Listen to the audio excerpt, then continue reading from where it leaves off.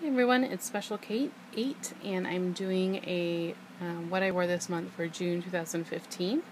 I'm doing a quick look at the wet bags I used. I know I didn't technically wear them, but this one is from Cuddle Blossom Cloth. It is a wet dry bag, so really cute print there. And then this one is from All About Cloth, again a smaller version of a wet dry bag.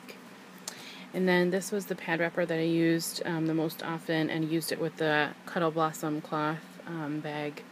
So this one is from Handmade by Alicia. I also, for the first time, tried a sea sponge tampon this time. I used it, I knew I was going swimming, and so this was this is easier to try to figure out than a cup. It worked great. I did have some problems getting it out, so I'm going to take some practice with that. I think also I'm going to move up a size, because I think it will be easier to grasp if it's bigger, but it worked great. Then my lights and ones, I used the Novel Red pad that I am doing for a review, and I actually had this on a day that I had gone to where I was light, but my period came back a little bit heavier than I anticipated, and it held up beautifully, so I was really impressed with it. It was actually hard to tell how much it had absorbed. I don't know if it was the dark color or because it was quicker absorbing and because it was the crushed velvet, but I probably should have switched it earlier than I did. When I rinsed this out, it had held a lot, which it was very impressive to me because I didn't have any leaks, but I wasn't intentionally trying to push it to the limit, but it did work really well. Then this is a Sleeping Doe. This is the shortest one that I used. It probably is too short for me, but I love the print, so I tried it, but I don't know that it's going to stay with me. Nothing wrong with the pad at all, just shorter than what I would usually need. But it's a really cute print. It's sewn well. It has WinPro back. This one is Me So Funky. It's a velour topped, I can't remember if it's cotton or bamboo velour, but it was a seconds because of the stitching on the wing, so it was slightly discounted because of that, but it was a beautiful colors. I liked the colors a lot, and it worked well for me. And then this one is a Lazy Creek Boutique, and it's a corduroy top. It's actually probably a moderate or heavy, but I used it for a light day because of how short it is, so I don't know that I'm going to be able to keep it just because of the length, as it is a thicker pad because it is meant to be, I think, a heavy. And then for moderates, I used this fig leaves pad, and it has little chocolates on it, and it's flannel topped, and I like the flannel a lot, and WinPro backed. It worked great.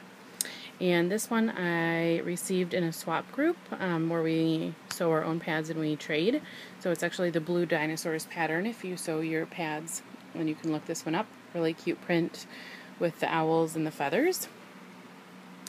Then this one is from EcoCat NZ. This is one that I got when she was originally opening her shop, and it's one of the testing ones. So I'm using it a little bit more so I can get some better feedback for her. And then the last moderate one is this Yurtcraft one. 3 stars, really adorable fairies. Then for heavies, I used 2 by Mama Jewel's Handmade Gems. This one is suede cloth, this one is cotton top. They're both backed in WinPro.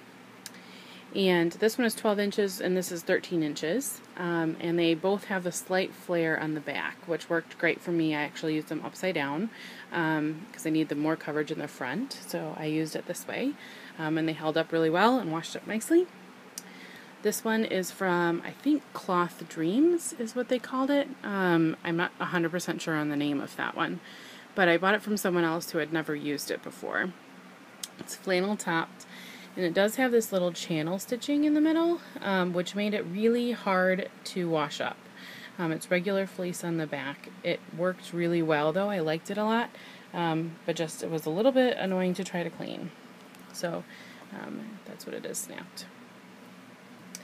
Then I have this minky topped one from Caroline's Creations. It's hidden PUL with flannel back. And then a pink lemonade shop, cotton topped WinPro back, I don't have very many from her. I don't love them. I don't know why specifically, but anyway, I'll do a review on them at some point in time. And so I used that one. I used Sleeping Dough, and with the Red Ninjas, it worked really well. WinPro back, I liked it a lot. I like how narrow it snaps up with the curvy style. So I still get the coverage that I really like, but it's not super wide. So I did like that one a lot. And then I used the Yurtcraft flannel topped. I know it's not a glamorous pad, it's not super cute. It really is kind of just functional, but I love it. It works super well for me, and I do end up grabbing it most ones, so it's backed in WinPro. So it works really well for me. It is a 3-star. And then my overnights and really heavy ones, I have a Yurtcraft here that's 4 stars. So there's the 4 stars. Cute state map print. These are all kind of longer ones. I was trying out what it would look like to use longer pads. Next is a queen pad from Party in My Pants. It is really long. It's a lot longer than I anticipated. I'm not quite sure if sounds really silly to say. I'm not quite sure if it's flannel or woven on top. It's more heavy duty like cotton woven, but it's quicker absorbing than most cotton woven. So I'm not really sure what it is. But anyway, it worked great. It is really wide, so I used it at night. That's the only time I'd be able to wear it. This one is one from Lazy Creek Boutique, and I loved it. It worked great. WinPro backed. I had problems washing this one up, so we'll move along quickly. This one is from Me So Funky. And then my last one is from Sweet Dragon Cloth, really long Sherpa tops, and then WinPro backed.